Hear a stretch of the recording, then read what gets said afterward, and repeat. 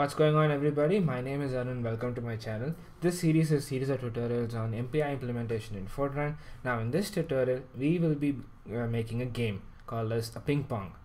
Now just like the game ping pong, which is also called as table tennis, we are going to send a ball back and forth between the processes. Now instead of the ball here, we're just going to take a data and then send it back and forth between processes. Alright, so let's get started. The objective, what we're going to achieve over here is that it's a minimal version of the ping pong wherein we'll set up a data in process 0 and then send it to process 1. Process 1 receives the data and modifies it and sends it to process 2. Likewise, process 2 gets the data, modifies it, sends it to process 3, and this happens so long continuously, and at the end the last process which will take the data, will receive the data and just prints it out, and that's it. We're just going to make it from just one way, that is from process 0 we'll be sending it to process n-1 through all the other processes in between. Alright, now in the other variants what can be possible is that you pass the data from rank 0 to n-1 through all the processes, and after reaching n-1 you can send the data back to 0 through all the processes. And you can and in another variant of this game, what you can actually do is that you can repeat this back and forth process and step for multiple rounds. Alright, those I will leave that as an example program for you to practice. Alright, as I'll just write the code I'll just demonstrate the code for a single back and forth. Alright, so let's get started. First, as usual, we will need the prerequisites. So I use the MPI. It define the error value, rank, and process. I define the status value for the send and receive calls. And now this is one addition over here. We'll need some test data, and I'm going to call them ping and pong. Ping is the data that we're going to send. Pong is the data that we're going to receive. All right. After initialization, setting up the communicator size and getting up the ranks, and after finalizing the MPI code over here, now we have to write a main code over here. Alright, so let's actually get started. Now here I'm just going to make one more variable addition over here, and that is for having the neighboring processes. So I'm going to set them with the initial value 0. So the left variable will be will have the process ID of the process that is to the left of me. And the center will be the variable that has my current process ID, whereas the right will have the process that is in front of me, like that. For instance, if I have process number 3, let's say, center will be 3, the process to my left will be 2, the process to my right will be 4. Alright, so that these numbers will be useful in that regard. And now here, let's actually type the main code. We set up everything that we want, and now let's start it. First, we'll set up the neighboring processes.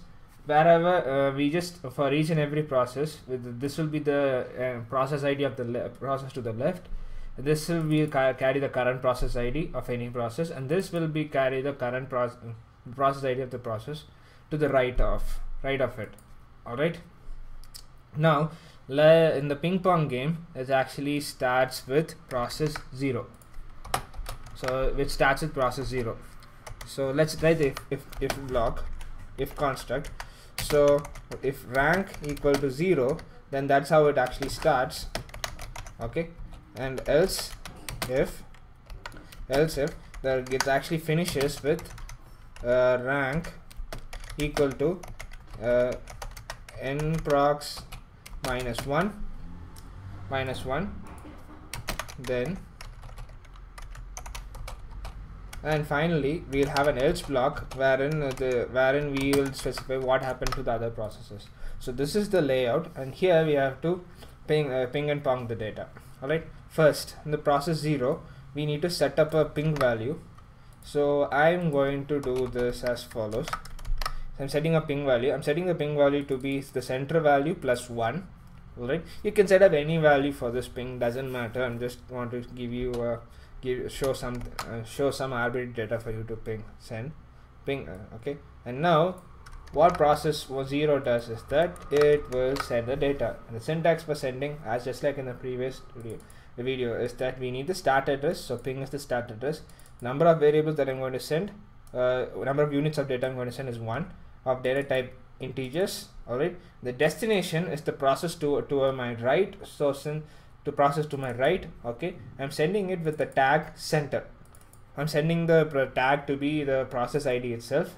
Alright, and then the MPI communicator error value, and I print the statement over here saying that ping from rank 0. The ping value is this.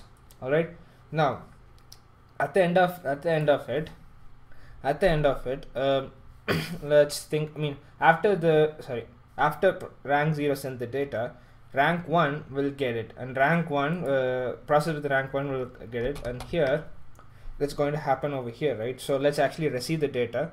So for that, let me copy this part of the code and print it over here.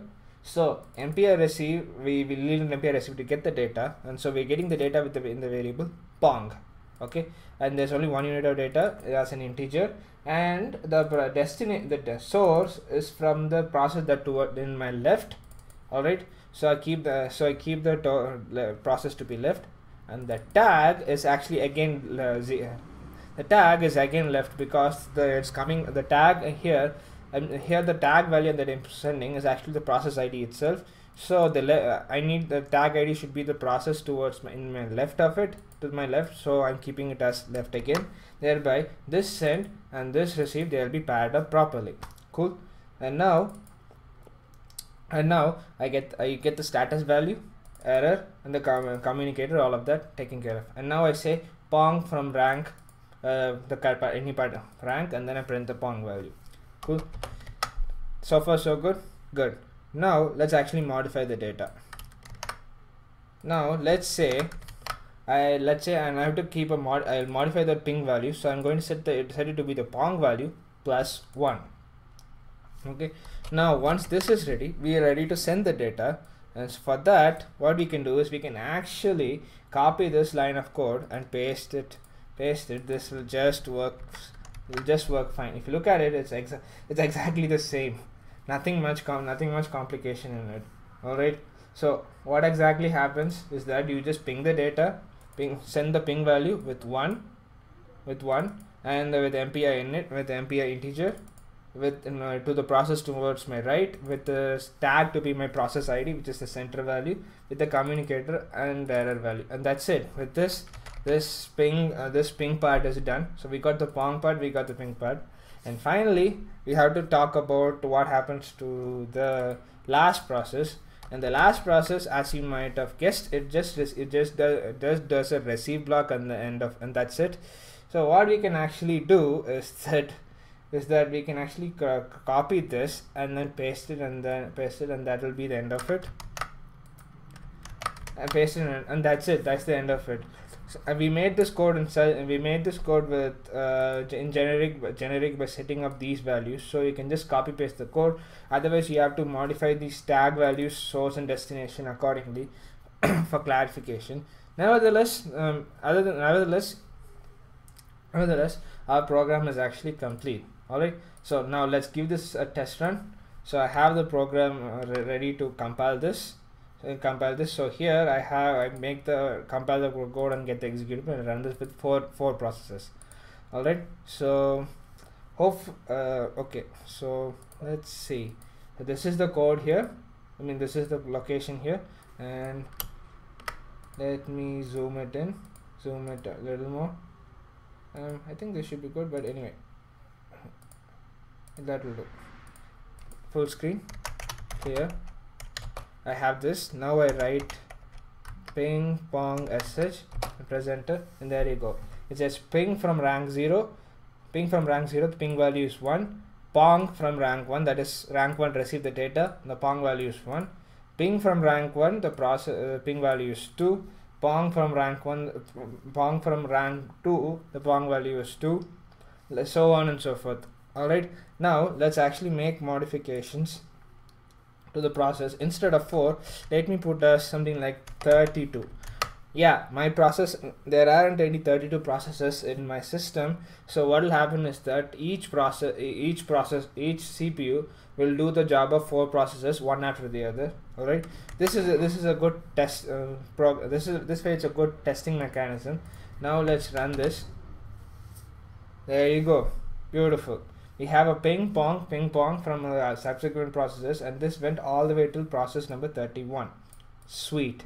And now, just to see now what we can actually do is to make sure that this has done properly. What we'll do is we'll just set up a value over here. So instead of ping here, let me set up a ping value to be like, say, 66 or something random like that. All right, random like that. Okay, and now what I do over here in all these cases, I set the value ping to be equal to pong, and then I do not print the intermediate values. And I'll just print only this value and the last. All right. So what? Let's now try this code out. Try this code out.